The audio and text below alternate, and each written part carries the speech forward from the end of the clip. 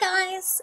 Okay, so for today's lesson, I want to look particularly at how to go from the prompt to the story, I guess, is what you would say.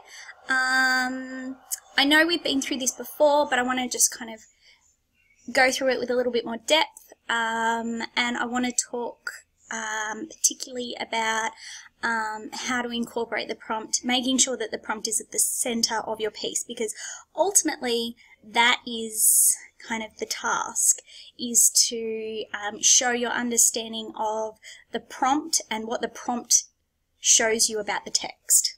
Okay, so a little bit of a word to the wise, make sure your prompt is like super clear. Okay, alright, so let's have a look at something. I'm just going to zoom myself out. Ready? Oh, there I am. Hey. Okay, so let's get going, shall we? Alright, so the creative task. Like I've said about 1,000 times, you will receive 2 quotes from the Crucible. They are your prompts for the task, okay? You need to take one of these quotes and respond creatively to it. That basically means writing something creative, like a script, an extra scene, a letter, whatever, that either adds a different perspective to the scene that the quote is from, or explores the ideas that can be seen in the quote but is from another part in the text. Okay, so you can either write directly in the moment that the quote's from, but you can't just kind of retell the story. You've got to add something new. You've got to add a new perspective. So, for instance, you might choose the scene where, say, Betty wakes up, right? But you can't really tell it from the perspective of Betty was asleep and then she wakes up, because that's something that we've already seen. Something that we haven't seen is from Betty's perspective. You know, what is Betty seeing in those moments where her eyes are closed? Is she actually conscious but can't move, and can hear everything going on around her? Or is she actually in a really deep hallucination, or kind of like lucid dream? And what is that dream? What is she dreaming about? So you could do that. That would be really cool. But you couldn't just kind of tell the story about her waking up from, say, like Mercy Lewis's perspective, because essentially it tells us the same thing as what we saw in the actual scene. So you've got to be able to add something new. The other thing that you can do with the quote is to kind of go, okay, so this quote is all about mob mentality. And yes, I can see mob mentality in the quote, where you know, they're all kind of going, you know, maybe it's a quote that's from Mary Warren, and Mary Warren is kind of going against Abigail. You know, that scene where she goes against Abigail, and then all the girls kind of turn against her, and pretend like she's this bird that's going to come and peck out their eyes. You couldn't tell that from, like, say, you know, like in a script format, because we already know it as a script format, and it's not going to add anything new. But you could go, okay, well, this is about mob mentality, and I don't really want to talk about mob mentality in terms of the girls, but I do want to talk about mob mentality perhaps in terms of the way in Andover. You know how in Andover, like, the people rise up against the authorities that are condemning everyone to being witches, and they actually they get everyone free. So maybe you want to look at mob mentality from that perspective and write a script that looks at what happened in Andover. That would be really cool. So hopefully that makes a little bit more sense in terms of, like, what you can do with a quote. Let's have a look at the next thing. Okay, so I've got an example here. Hang on, my head's in the way. Let me just see if I can move myself to a point where I'm less annoying. Good luck.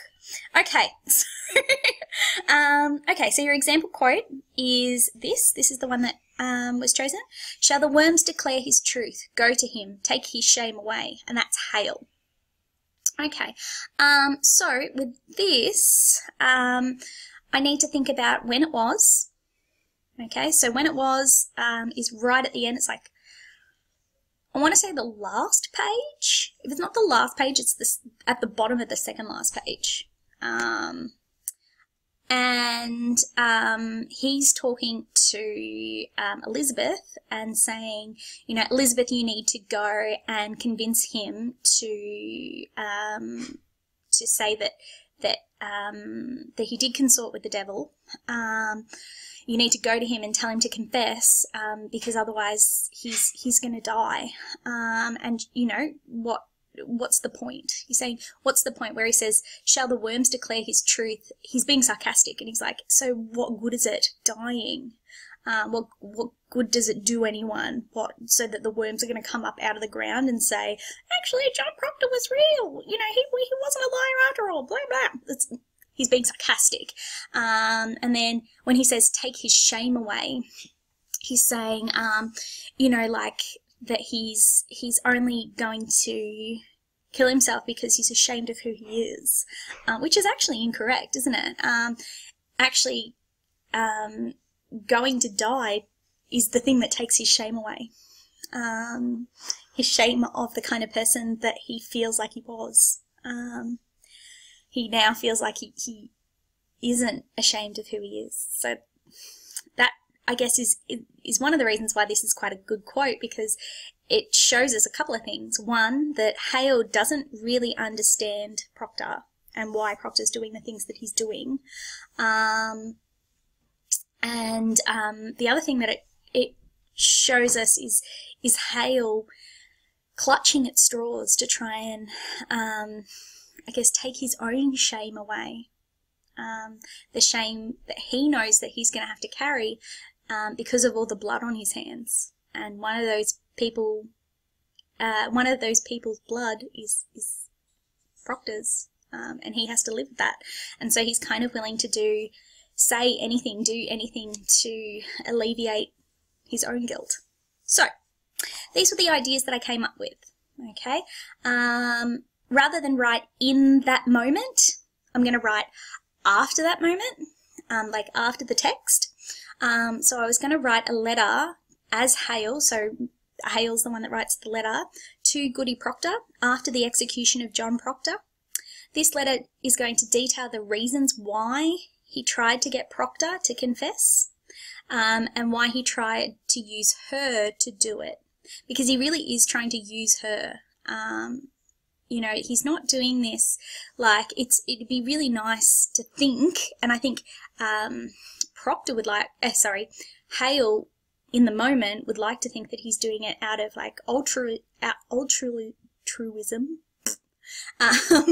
or like some kind of kindness towards John, but he's really not. Like deep down, we know he's not. We know that this is about him trying to alleviate his own sins. Anyway, he now, going back to my idea, he now believes that what John did was right, and he now wants to apologise to her and to John's family, because remember, he has kids. So yeah, that was kind of like my first idea, because it then kind of like really explores this idea of how he thinks, you know, he says takes his shame away, but actually he's talking about the real person whose shame needs taking away is Hale's, and addressing this sarcasm and how nasty it is in this moment. Anyway, the other idea, which I've also labelled 1, which, you know, we all know how good I am with numbers, so this should surprise no one. The other idea I had was taking the idea of truth. Like, this quote is about truth, isn't it? You know, and what is truth? And whether truth should be used as a weapon, and how valuable truth is to certain people. Taking the idea of truth I wanted to write a monologue as John Proctor, because John Proctor is all about truth, isn't he? Like, he values truth more than anything, even though he knows that Elizabeth is going to make his life hell. He tells his wife that he's cheating on her. You know, like, that's a man who really believes in truth. So, taking the idea of truth, writing a monologue as John Proctor in his cell, debating about whether he should just falsely confess and save his life, or die with honour and protect others from the same fate. Okay, so addressing that idea of truth, writing a monologue. So can you see here what I'm doing is I'm taking the idea, I'm not directly taking the quote. And that's okay, that's totally okay, as long as you're taking the heart of the quote and exploring that idea, okay? The one thing that I would say, if you're going to kind of like write more outside of the prompt and write with the idea, make sure that the idea is like front and center. It's like in every paragraph. Okay, I wouldn't want to just kind of see it in one paragraph. I'd want to see it the whole way through. That every paragraph of this monologue that I was going to write had something about truth, that it tied back to the idea of truth, the importance of truth. Okay, the other thing that I will say is monologues, great way to do this SAC is a monologue. 1, because you get to write in first person. 2, because you get to show your understanding of the character. 3, because you can play a little with the type of language that the character uses. So you could like incorporate some of those quotes we collected yesterday. And yeah, so I feel like that's a really kind of good thing to kind of do. And also I feel like it's an easier one as well, because monologue kind of fits in with the type of writing that Miller does, because obviously a script could very easily incorporate a monologue. So yeah, so that's my idea. Alright, so steps to writing. The first thing you do, choose your quote. Okay, you pick the one that you recognise and you have an idea about what happens around it. This will make it easier for you to come up with the creative ideas. Now remember, you're going to have 72 hours with the prompt. Okay, you've got loads of time to go back to the scene, reread it, make sure you understand it. Okay? Alright, so the practice quote that I'm using here is Danforth. Okay, so this is another one that I'm going to go through with you. So this is the one I pick. Now hear me and beguile yourself no more. I will not receive a single plea for pardon or postponement. Them that will not confess will hang. While I speak God's law, I will not crack its voice with whimpering. Okay, so that is the bit where Paris and Hale are talking to Danforth and trying to convince him to kind of postpone the executions. And the reason that they're trying to get the executions postponed, well, Paris's reason is because he knows that everybody hates him, and he thinks that if Proctor and Nurse get executed, then like his life in Salem is over. So that's why he doesn't want it. And obviously Hale doesn't want it because of what we spoke about before about shame. But Danforth is like, no way, I'm going to kill these people no matter what. I will not crack its voice with whimpering. Like, I'm not going back on my word now. So yeah, that's his thing. Alright, so step 2. So I pick my quote, step 1. 2, I'm going to break down the ideas of the quote. Okay, so I highlight my key terms. So it's just like we do with the text response essay, guys. So, hear me. Okay, I will not receive a single plea for pardon. Pardon means like that I forgive your sins. So he's not going to forgive anyone's sins. And this is very Danforth, isn't he? He's absolutely merciless. You know, he shows no mercy to anyone. He's very black and white. Them that will not confess will hang. Okay, so black and white. You don't confess, you hang. You confess, not hang you.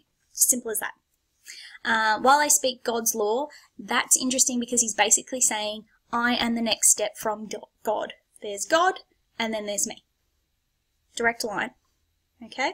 I will not crack its voice with whimpering. Okay, so list the key ideas shown in it. You will be able to use these later to ensure that your concept has a strong link to the quote. So the two things that I was like, these are the two big things that I see in this quote. Okay, and you can go back to, now we did, I think the last Tuesday, I'm going to say Tuesday, it was either Tuesday or Wednesday. So Jonathan, if it was Wednesday and you missed out on this, make sure that you grab someone's book and photocopy it, because it's good notes, good notes. We did a big brainstorm on the board, and we looked at each of the themes, and we went through the didactic purpose of each, that we were like, what is he saying about power? And what is he saying about mob mentality? And what is he saying about hysteria? Okay, those things, which one of those things do you see in this quote? Okay, so I said that I could see two things in this quote. I could see power and I could see fear. So I said power, where he's like, hear me, because that's like, you know, like demanding, and I speak God's law, talking about like that direct line from God. And then the other thing, the fear thing, where he's like, Danforth is actually doing all of this because he's scared of people challenging his own authority. Okay, so they're the two things that I came up with. So step 3. Okay, so step 1, choose a quote. Step 2, break it down. Step 3, choose the form you would like to write in. Okay, here are some of your choices. You can do any of these, and they're just suggestions. If there's another idea that you've got, flag it with me. I don't want interpretive dance, and I don't want poetry. Poetry has an asterisk. If you're somebody who actually writes poetry, and you're good at it, maybe. Send it to me first. Send me some ideas first. Little snippet, okay? Because yeah, poetry is something that, like, it's either amazing, but mostly not. So yeah. Okay, so these are the choices. These are some of my ideas of, I think, ones that work really well and are fairly foolproof. So letters. Letters are a great way to do it, because you can either write like one really detailed letter, or you could write a letter and a response. That works really well. A monologue is another really good one, because then you really get to kind of explore the thoughts and feelings of the character, and that should be front and center. It shouldn't be about kind of like events happening. It should be about helping me see that you understand these characters. That should be the prompt, and the thoughts and feelings of the characters. They should be at the heart of your piece. Okay. A script. A script is a really good way of doing it, because obviously it is a script. My advice would be to, if you're thinking about a script, which I think is, you know, a pretty foolproof way of doing this, I would just have a very good look at how scripts are laid out. And you've got one sitting on your desk, so that like should be pretty easy, that you can kind of look at the format and go, okay, so you have like a name, and then you have a colon, and then you have the person speaks, and then sometimes you have stage directions, and sometimes those stage directions are quite detailed, especially if you're Arthur Miller, who is like very particular about what his set looks like. So have a look and make sure that you are kind of doing it the same way that Miller does. A memoir is a good way to do it. A memoir is like a personal account. It's kind of like a reflection piece, like somebody reflecting back on their life. Okay? So a memoir topic focuses on specific experiences rather than providing a broad life story. So it's not a life story. You're not writing an autobiography. You're just writing about like a very small moment in past tense, reflecting on it. Okay, so it could be like Elizabeth reflecting on that time that she was in jail. A vignette. A vignette is defined as a broad, evocative description, account, or episode. Basically, it's a very, very, very, very short story. Okay? So it just like focuses on a very small moment, a couple of hours. Okay? That's a really nice way of doing it. And it means that like you can get real depth in your characters because obviously you only have to write about a couple of hours. A eulogy, which is like what somebody says at someone's funeral. Obviously, a lot of funerals going on in Salem at that time, so you could write one. A speech. So maybe like, who would make a speech? Well, I wouldn't say like Elizabeth would make a speech. It's not her style. But someone like Paris would make a speech. He would actually make a sermon. You know, from the pulpit because he's a priest. Yeah. An editorial, questionable, remembering that they're in like a very, very remote area. There would be no like Salem Times. They're too small. But you could kind of like do it, you know, like a statewide newspaper and like looking at it kind of bigger. Or a dialogue, which is where two people are talking. It would kind of look like script form. For my examples, I've decided I'm going to choose a memoir and a speech. Okay, they were my two ideas. So, step 4. So step 1, pick the topic. Step 2, pull it apart. Step 3, choose my form. Step 4, shape your concept. Okay, come up with your concept. So, here is my example. Now hear me and beguile yourself no more. Blah, blah. Here were my concepts. I've got 2. Ha-ha. So, my first one was a memoir as Danforth. Okay, I was going to write as Danforth because he's obviously the person that's in the quote.